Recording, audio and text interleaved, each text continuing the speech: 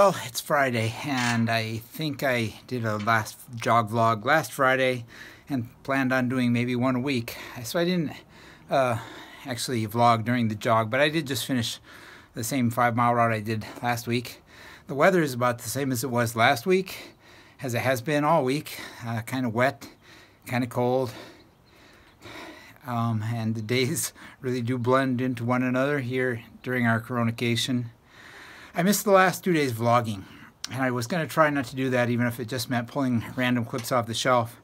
The trouble is, what happened is I've got something I'm trying to put together that might be too ambitious, and so it didn't come together as quickly or as easily, or it wasn't coming together so far as well as I would like, and I just wanted to do that. I still want to do that, so I don't even want to talk about it until it either works out or maybe it completely collapses. I don't know. Wonder how many of you feel the same way, where you have projects that you want to do them and yet they somehow escape. And this time when a lot of us are stuck with a lot of free time on our hands, you'd think all that stuff would be easy to get done and to get right. But I'm finding for myself that's not working that way.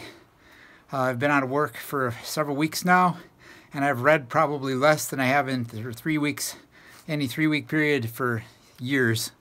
I've got books sitting around that I want to read, that I'd like to read, and you just pick them up and you don't focus. Pernille, Ripp, a great teacher, just wrote a wonderful blog post about this, talking about how she's struggling.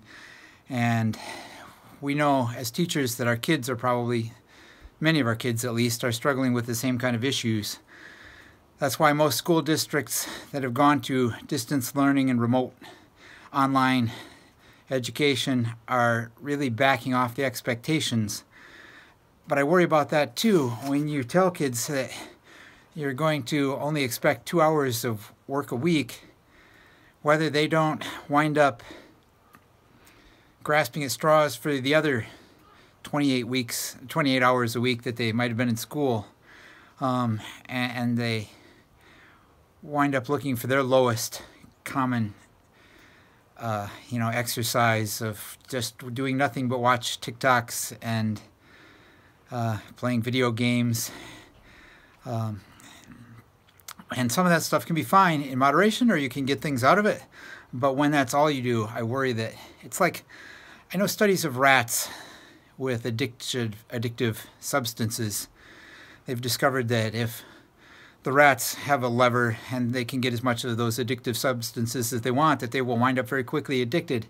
Except, and I can't cite the source for this, and I don't know if I have the ambition to look it up to put the information down in the doobly-doo, but I know that there have been studies, you take my word on this if you haven't seen this yourself, studies where when the rats were given enough alternate activities and things that they could occupy their minds and entertain them, really, they didn't go for the cocaine or whatever the addictive substance they were tempting them with were, and they just chose other activities.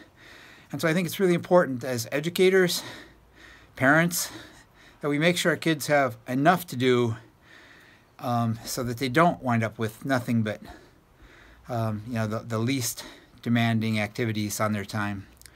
But I'm struggling with that myself. I'm struggling that with my own kids. So we'll see. Let me know what you think about this. And I will try to get something more regularly up and not miss more days. I will try to get back on track with VEDA. Till next time, don't forget to be awesome.